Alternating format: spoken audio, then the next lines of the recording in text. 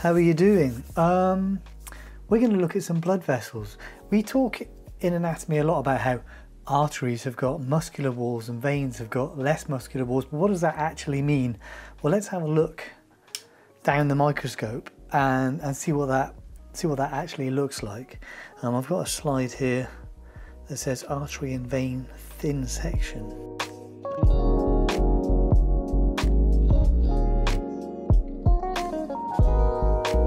So the aim of these videos is to have a nice, relaxed look at these tissues, right? So we were looking at the tissues the other week, and we looked at the four main tissue types of the body. So if we look at blood vessels, they're made up of most of those tissue types, right? That seems a bit bright.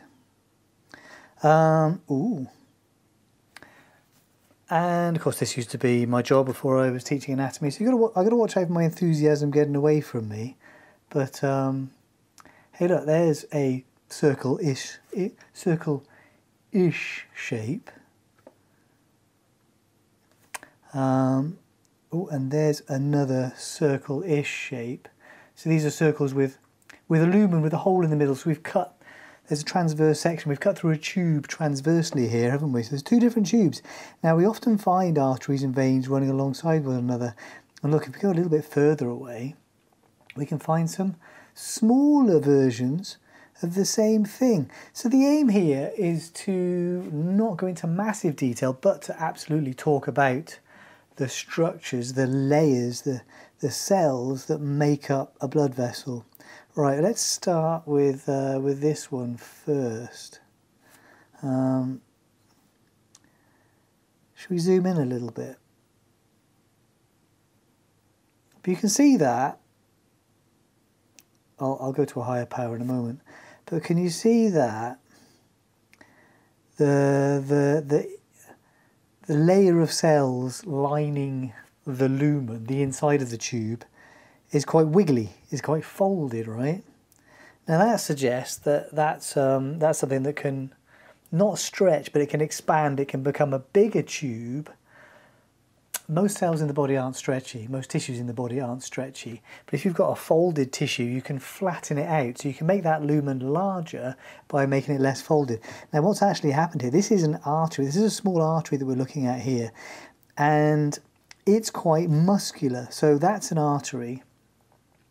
That's a vein, and when we say that arteries have got more muscle in their walls, that's what we're seeing here in this artery. We're seeing more muscle in the wall, and that muscle then has contracted a little bit, and that's what's giving us the smaller lumen and the wrinkly lining. So the lining that we're looking at there, the layer of cells closest to the lumen, closest to the centre, those are endothelial cells. And endothelial cells are like an epithelium, but strictly speaking they're not an epithelium, because an epithelium comes from ectoderm or endoderm. These endothelial cells come from mesoderm. Endo just means inside, meso just means middle, ecto just means outside. So these endothelial cells are lining an internal tube inside us. It's not an external tube inside us. And they are very flat. These are squamous cells. And the endothelium is really important. We have found recently they do have lots of other functions, but the endothelium is in contact with the blood, and the blood does not clot when it's in contact with the endothelium, so that's really important.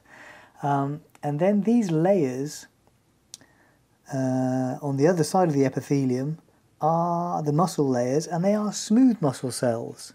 We looked at muscle the other week, and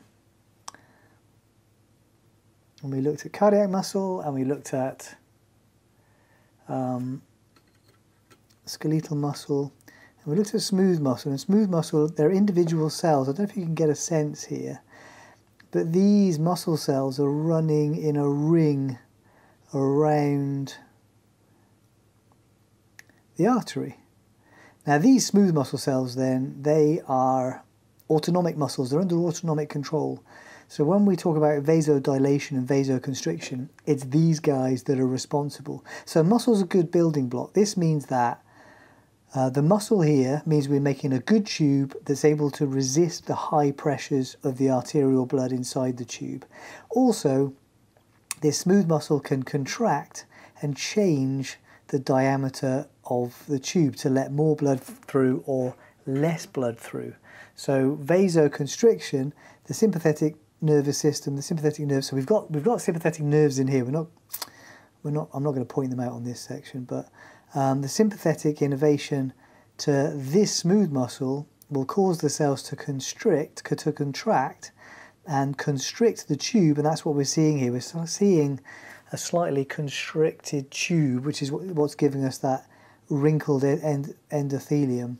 So less blood can pass through the tube. This is really important because we don't have enough blood to go around the body, so it's directed to the bits of the body that need it. I think the classic example is to your skin. If you're hot, these blood vessels, this smooth muscle would relax, the blood vessel would dilate, and more blood would flow to your skin and you'd lose heat. If you're cold, this smooth muscle will contract, the blood vessel will constrict, vasoconstriction, and less blood will flow to the surface of your skin and you'll lose less heat. And you just need sympathetic innervation for this. You just need to switch it on or switch it off, generally speaking. Now, if you were wearing a coat, you might call it a tunic, and you might wear multiple layers of coats. You might have multiple tunics. That's what blood vessels have. So that endothelium, the tunica intima, the inner coat, is made up of that epithelium, that endothelium, plus the supportive connective tissue, which is often a little bit elastic. There's often an elastic layer there, which is what you can see that is a little bit stretchy. So the tunica intima is just the endothelium plus the supportive tissue, the supportive connective tissue. And then you have the tunica media, which is actually most of this. So the tunica media are these layers of smooth muscle. So the tunica media is really, really thick in really, really big arteries, and it's fairly thick in medium-sized arteries, and look, it's still thick in these small-sized arteries down here. So that's the tunica media. The smooth muscle layers, which are mostly cells running in rings around the artery, and the connective tissue supporting them, and there might be a little bit of an elastic layer on the outside. Well, there will be quite a significant elastic layer on the outside in big arteries, big elastic arteries like the aorta and its branches, right? And it's that tunica media. Look, that's an artery, and the tunica media is thick. That's a vein, and the tunica media is thin. It still has, the vein has also got the tunica intima, that intimate coat, that inner coat, but it's less wrinkled because that smooth muscle isn't constricting the vein so much. Veins, of course, veins are receiving the blood after the blood's gone through a capillary bed, so the pressure in that blood vessel is much lower, so it doesn't need as much muscle. It doesn't need to be a stronger blood vessel to withstand those pressures. And also, we were talking about vasoconstriction and vasodilation. That doesn't really happen so much with the veins. But we can see, so it does have a tunica intima. That's quite a good bit there, right? It has a tunica intima next to the lumen, and then we have a tunica media, which is much thinner than the tunica media of the artery, which has got multiple layers in it. So in arteries and veins, we have the tunica intima, the inner coat, endothelium and support. We have the tunica media, the layers of smooth muscle, and then we have an outer coat, the tunica externa, also called the tunica adventitia. So adventitia just means additional, so it's like the additional coat. That is the outermost layer, which is kind of difficult to distinguish from the tissue around it, right? And that is its function. So the tunica externa is a connective tissue covering of the artery or the vein that's holding it all together, but it also blends with the surrounding tissue to hold it in place. And that's what we're seeing there. So the tunica externa has got fibroblasts in it and collagen, and again, if we look at the vein, that also has a tunica externa, but it's not as obvious, is it? It's the tunica media that's the most obvious bit. Right. The other thing about blood vessels is when you look at them histologically, because we have cells in the blood going around the body, you might see cells in the lumen and other bits and bobs, depending upon how the section has been prepared. Right. Okay. So this is a section with transverse sections through an artery and a vein. Let's go and have a look at another tissue.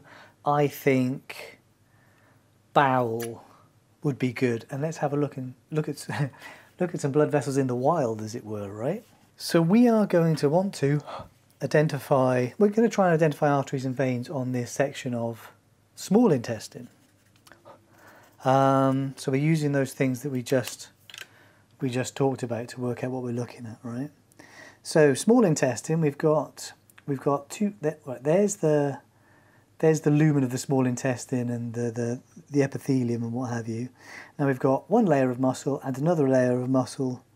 There we go. So there's a layer of muscle. There's two layers of muscle there is what I'm trying to say. There's a layer of muscle going around the gut tube, a layer of muscle running the length of the gut tube, and they squeeze, and that's how you push the contents along. If we look in between those two layers of muscle, we should see lots of lovely blood vessels. Also, if we look in the submucosa, because the gastrointestinal tract has got, oh, there's some good ones, has got a really good blood supply, because that's where our nutrients are going, right? Okay, so by the way, very, very big blood vessels the cells then don't get enough nutrients from the blood that's running through them. So they have small blood vessels in their walls. You know, if you think about how big the aorta is, vasa vasorum, and they have little nerves as well. So you can find blood vessels in the outer layers of the walls of big blood vessels. Right, there we go. So we've got two blood vessels there. So we often do find arteries and veins running together, taking blood in, taking blood away. Now, which one do you think is the artery and which one do you think is the vein, or arteriole and venule, if you like? So the one on the right, you can see, can't you? The one on the right is nice. That's another tip. The one on the right is nice and round, nice and circular. Arteries often hold their shape because they've got that nice muscular wall. So the circle on the right has got a thicker tunica media, so more layers of smooth muscle, whereas the vessel on the left, the tube on the left, has a thinner tunica media, so that's the vein. So can I get them both in? Just about. Need a bit more light, don't we?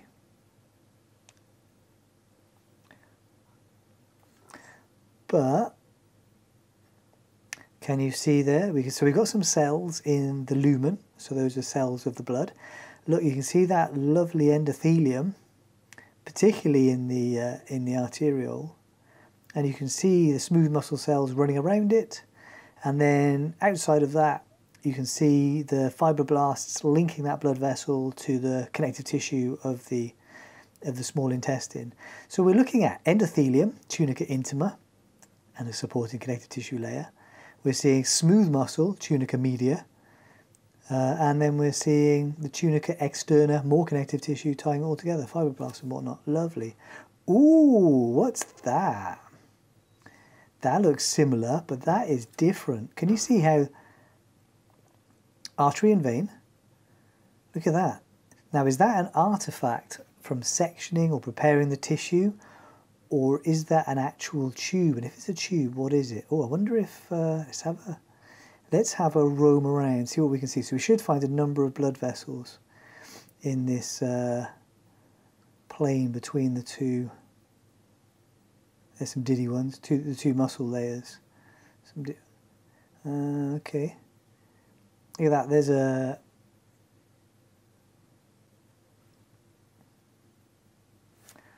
an artery and a vein again.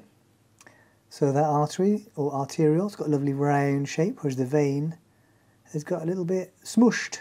But we can see in the vein, you can still see the endothelium, smooth muscle, connective tissue. That's not what I'm looking for, but look, we're using our skills at identifying blood vessels on histology sections.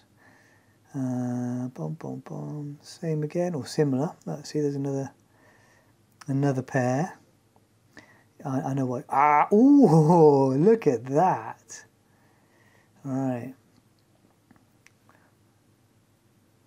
What is that? That's a lymphatic vessel. And we're looking at a valve in the lymphatic vessel there. So lymphatic vessels are like blood vessels, but you can see what we're missing there. We're missing the tunica media. We're missing the smooth muscle, aren't we? All right. There's the artery and vein nearby. Got any more of those? Oh, look, there's another one. So there are lots of lymphatics in the gastrointestinal tract. One of the reasons for that is that fat is passed into the lymphatic system and back into the blood supply for various reasons. But look, that's a real tube and that's a valve. So the lymphatic cell there, the reason I like looking at these is one of the hardest things as a teacher of anatomy to do is to convince students that the lymphatic system exists. Because you can find some lymph nodes in the cadaver, but most of the time it's invisible. It's carrying a clear watery fluid, which is invisible, through tiny vessels, which are invisible, we never dissect out. But here, histologically, we can find lymphatic vessels, and I think I can convince you that the artery and the vein here look different to the lymphatic vessels nearby.